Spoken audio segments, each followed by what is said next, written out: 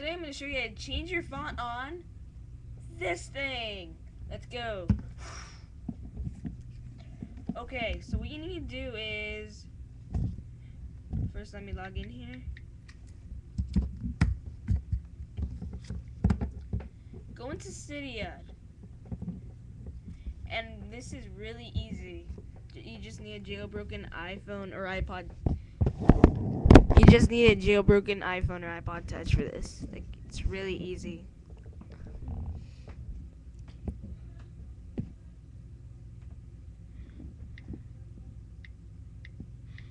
Now search FontSwap or FontSwap.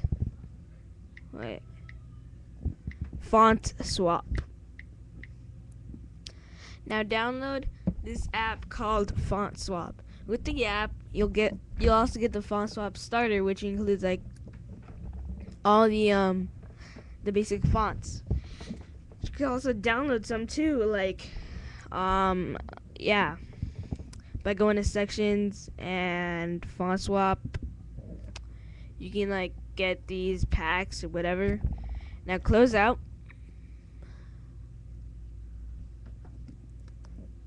Now find an icon that looks like two A's on a brick, like that. You see it? Of course you do. Let me zoom out. Alright, now open up FontSwap. Remember, it's a beta, so anything can happen. They have all these different options. You get dialer and calculator fonts, you get lock clock fonts, you get notes fonts, you get system fonts, and you can restore defaults. Let's go into system fonts. As you can see here, here are some of the fonts that are included, except Margina and iSatin, but all the rest are included. So just pick a font. Wait. I'm just gonna choose iSatin, and you'll be prompted to install and respring your device. So here it is. Here it comes.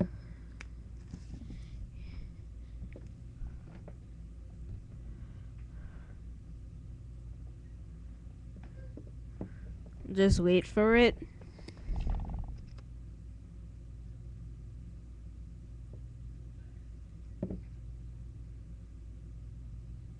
Alright, now put in your passcode if you have one to log in. Now as you can see here, it changes your system fonts.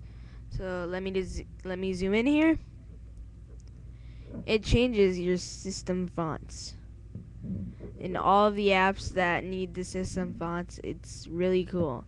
But I like the font that I was on before, so I'm just gonna change it back once this video is done. But it's that easy to change your font on your jailbroken iPhone or iPod Touch with the iPhone OS. Thank you for watching this video. Hope this helps. Please subscribe.